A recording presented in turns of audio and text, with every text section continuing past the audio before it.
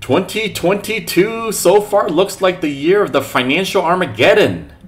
Gas prices are skyrocketing to the moon. Stocks are falling off the cliff. My retirement funds are taking a bath. It seems like the only item that's not going up are the Costco hot dog and drink specials, but there's only so much I can eat of that. Ugh! How am I ever going to retire? Lang, help us! Whoa, calm down, Papa Bob.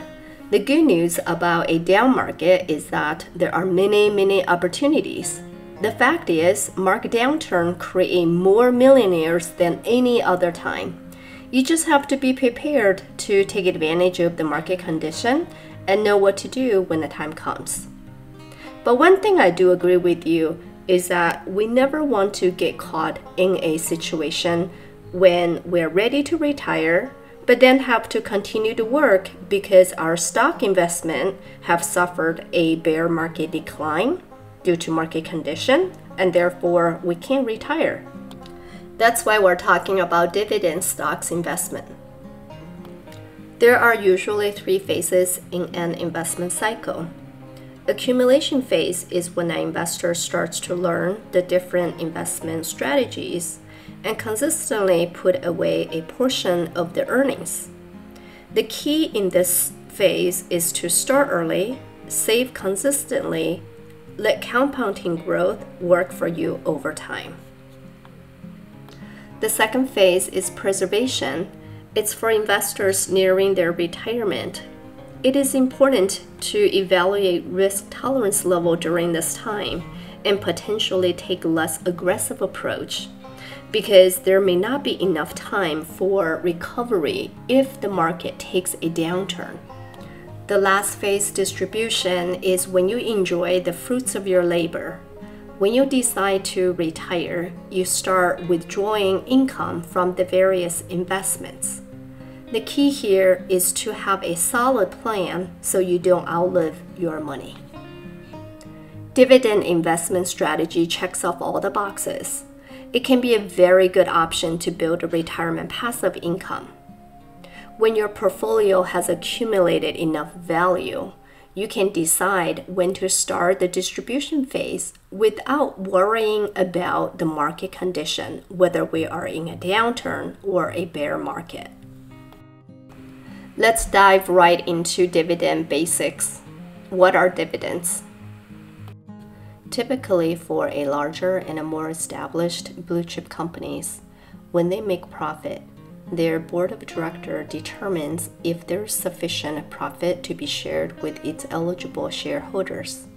Because they have a less need to spend money on the research and development, they are likely to share their profit with their shareholder. So the distribution of company's profit is called dividends. The distribution can be paid out on a monthly basis, quarterly, or yearly.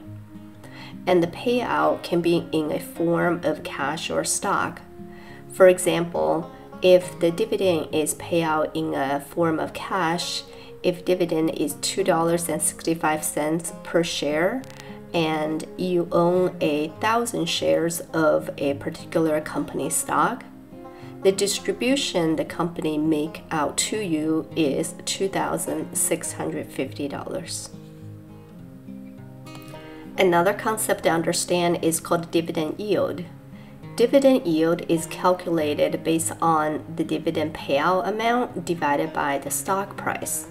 In that same example, if the dividend payout is $2.65 per share and the company's stock is $23, then the dividend yield is 11.5%. One last thing to remember is the stock itself. The stock price can go up or down. Regardless the company pays dividends or not, the stock price fluctuates in the stock market as how it is traded by the investors. Now, there are some dates to remember. The first one is called announcement date. When the board of directors has approved that there is sufficient dividends to be paid out, they declare that they are paying dividends to its shareholders. X day stands for expiration date. This day is very important. You must own the stocks before this day in order for you to receive the dividend distribution. So you've got to check out when the X day is and then purchase the stock before that date. Record day is when the company documents which investors will receive the distribution because they actually own the shares of the stocks. And then finally, payment day is when the company actually makes the distribution to the eligible shareholders. Wow, Ling. So far, this sounds too good to be true. What are the downsides of following this dividend strategy? There are a few of them. The first one is dividend investment is a long-term income investing strategy. This is not a get-rich-quick overnight. In order to have a substantial amount of withdrawal during the retirement age and use dividends as a passive income source, you do need to accumulate a substantial amount of portfolio value. I will be showing you a specific example later on. The second risk is dividends are not guaranteed. The board of the director of the company makes a sole discretion on how much to pay out the dividends. And it could be more, it could be less, or the worst case scenario, they may totally remove the payout of the dividends. The next one is while the companies are paying out the dividends, their stock price may go up or down. This is related to your investment goals and objectives. If your goal is to invest in the stocks so that you can generate enough of the dividends to supplement your retirement income, then you may not worry too much about stock appreciation growth. And what you will focus on is whether these stocks will demonstrate a dividend growth year over year. Next one is expense ratio. You always wanted to pay attention to the expense ratio because the higher the expense, the lower the return that you get to keep in your pocket. And lastly, tax liability. Like any other investment, there is always tax liabilities. If you hold the stock less than 60 days, you will pay ordinary tax based on your income bracket. If you hold a stock for longer than 60 days, you will then pay long-term capital gain tax. And if you invest the dividend stocks within your Roth IRA, Roth 401k, then you don't need to worry about the tax liabilities. All right, I'm sold. It sounds like this is an investment strategy we can add into our portfolio. What plan do you have for us, Ling?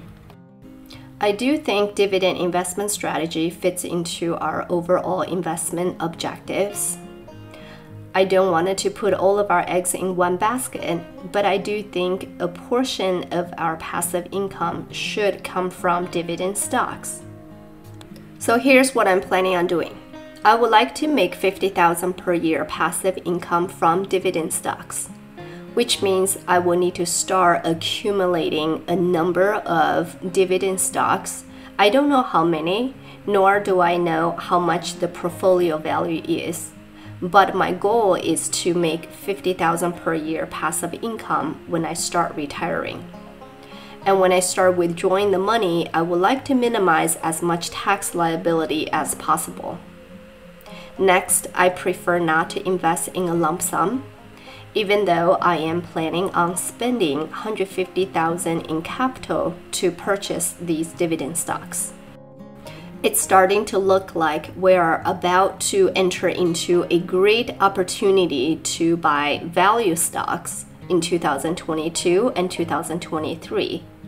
So I do hope within the next couple of years, I can do my due diligence and research the healthy and sound companies to purchase into and start setting up my portfolio.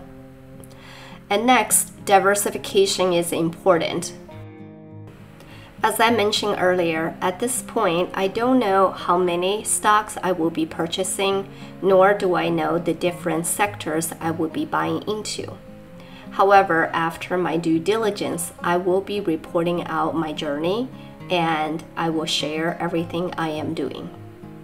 And lastly, the duration of this journey is going to be 10 to 15 years because that's how long before I will retire.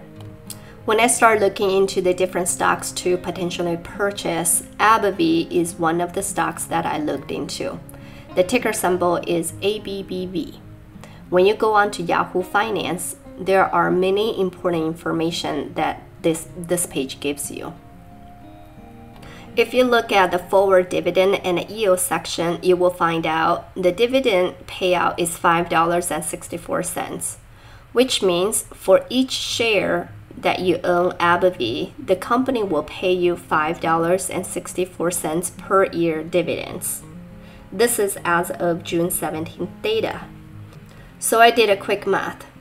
Assuming my entire portfolio only has ABBV stock, in order to generate $50,000 in passive income, that would mean I need to own 8,865 shares of the stock. And based on June 17th closing stock price of $138.28, it would cost me $1,225,886 to own 8,865 shares of the stock. This obviously is not a good execution plan.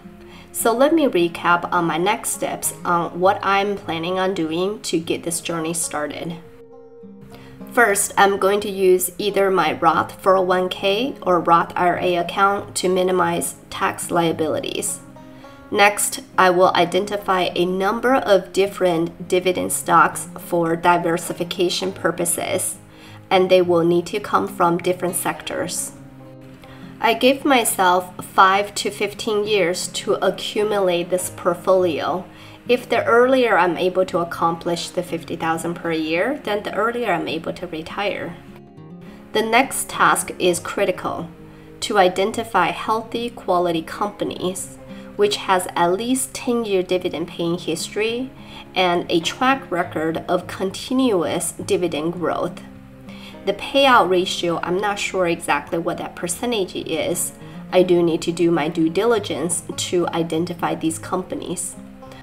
For this portfolio, I'm less concerned about the stock value appreciation, but focus more on dividend growth. As long as these are healthy, quality companies that will continue to pay dividends, then I have accomplished my goal. And my initial capital investment will be $150,000. And lastly, I would like to have an entry point within the next 2 years. Wow, very exciting information, Ling. Stay tuned, folks, as Ling will be following the execution plan she outlined here and keep you all posted on the progress that she's making. Remember, most people don't plan to fail, but rather fail to plan. The time to prepare for your financial future is now. Before you know it, tomorrow will be here. Let's go! I hope all of you enjoyed watching this video on dividends. If you find this video helpful, please make sure to subscribe to this channel, hit the like button, and share with anyone who may also benefit from this knowledge. See you all very soon. Bye.